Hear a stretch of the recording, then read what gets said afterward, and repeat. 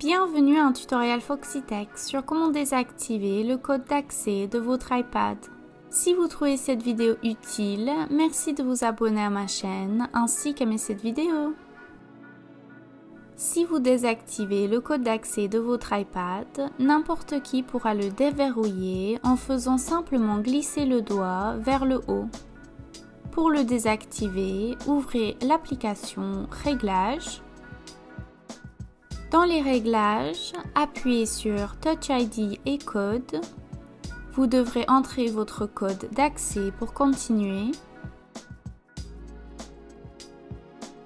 Faites défiler vers le bas et sélectionnez Désactiver le code.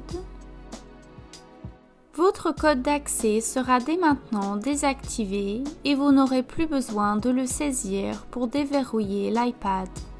Vous pouvez revenir ici au réglage de Touch ID et du code d'accès pour réactiver le code d'accès ultérieurement.